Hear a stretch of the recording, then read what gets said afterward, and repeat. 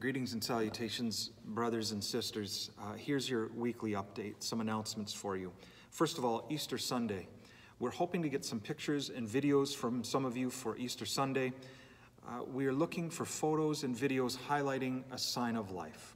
It could be you reading a scripture passage or singing a song, a short skit, a nature image, anything. But we do ask that you please act soon because the deadline is next Monday, April 6th. And also make sure that your video clips are no longer than 30 seconds. So get those phones and iPads out and take some photos and videos and then upload them to the Avon Dropbox account, and the link will be below. Second announcement, Good Friday Communion Service. We are planning on streaming a short Good Friday service, and the focus of this service will be celebrating communion together, each in our own homes, of course.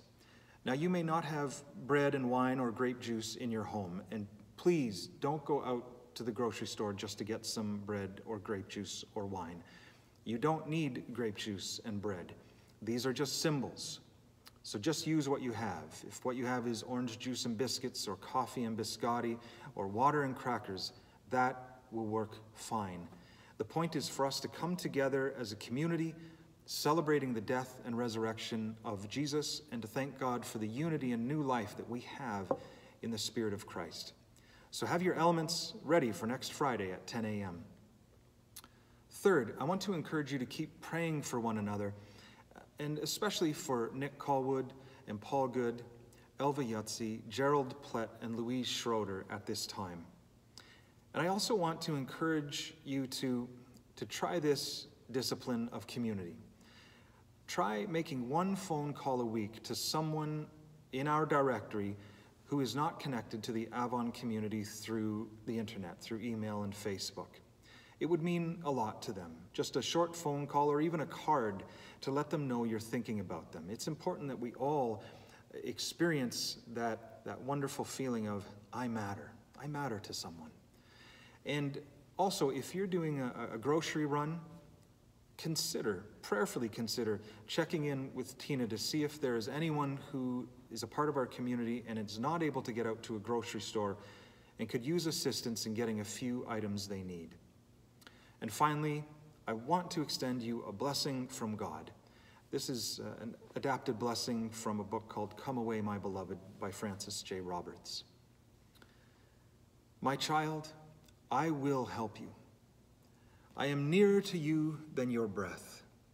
I am more real to you than all your desires or fears.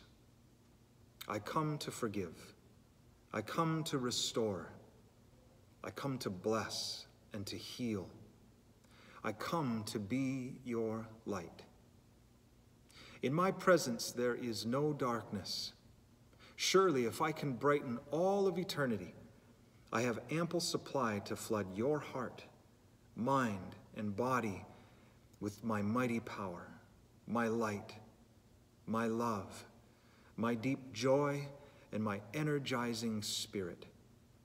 My spirit is a life-giving spirit. Have you not read that the same Spirit that raised the body of Jesus from the dead dwells in you? You need not depend upon your own limited strength and endurance. I am with you. Trust me. Rest assured, in me you have everything you need and more.